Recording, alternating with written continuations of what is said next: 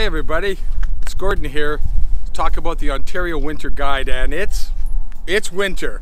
This is the time of year when people start making their decisions on where they're going to go and spend their winter vacations in Ontario.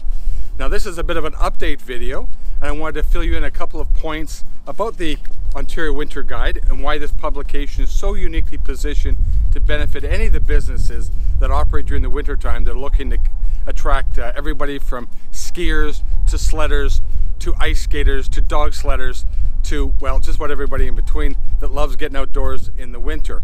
And that of course includes the people that just want to go and relax at some wonderful resort, enjoy what Ontario offers during the winter time.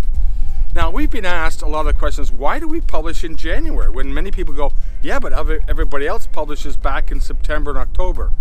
Exactly. What we have found when we've done surveys with the tourism is that realistically, most of the publications that come out as early as September are basically all gone by now.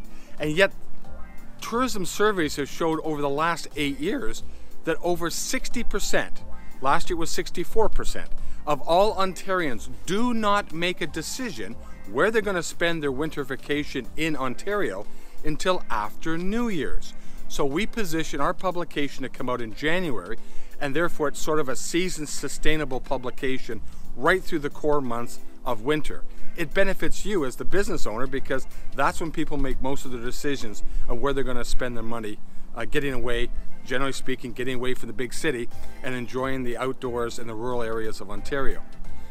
Now, one of the advantages the magazine has, and remember, the Ontario Winter Guide is both a magazine, it's a mobile phone app, and it's also a digital online flipbook. So we really cover the three major ways that people find out information. Now, the nice thing about the Winter Guide in both print and in digital form is in fact that it does cover a lot of local information. I mean, it's for everybody who likes to go skiing, dog sledding, skating, ice fishing, anything like that, including sledding. We will be including actually a little bit of snowmobile information this year, but principally there's information and codes built into the publication that allow people to take their smartphone and just go click and get a whole bunch of additional information to their phone. Now, we have a couple special features. One is this mobile integration allows us to do something quite remarkable, but we also have put another offer together. If you're a business that might be interested in a half page or a full page ad, what we have designed the magazine so that we can actually match that equivalent space with a matching article. Some people call them advertorials or editorials and stuff like that, but the idea behind it is, for example, if you're interested in freestyle skiing, we can put your ad associated with that article. If it's to do with ice fishing, we have in fact a section about that. So that may be something to talk to myself or Pete. We're part of the team that puts together the sales and adds the advertising into the content. Contact us at the number below right here, and I can get and talk to you a little bit about how we can fine-tune this kind of publication to best meet your needs.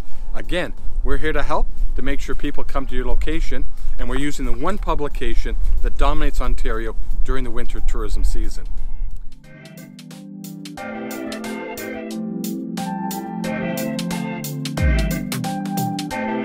Thanks again for your time to listen to the video. We hope this is a good way to communicate out to you a very important message that benefits your business. Thanks for your time, and don't forget to please contact at the phone number or the email below. Thanks and have a great day. And winter is here.